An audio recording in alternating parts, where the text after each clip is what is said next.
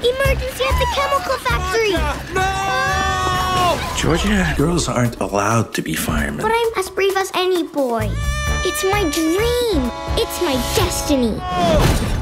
Girls can't be firemen. Give me a break. Extra, extra! Arsonist strikes again!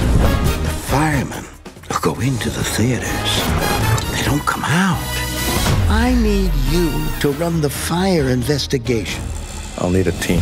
Here's the plan. I joined Dad's team. Egg crate for the stomach muscles, mango for the biceps. And for the mustache... Oh! Okay, too much. Oh. Shake what your mama gave ya.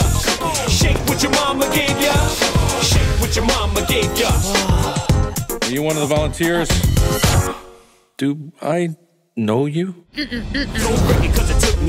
Let me introduce you to the brains of your operation, Ricardo. Ginger driver, fastest cabbie in Manhattan.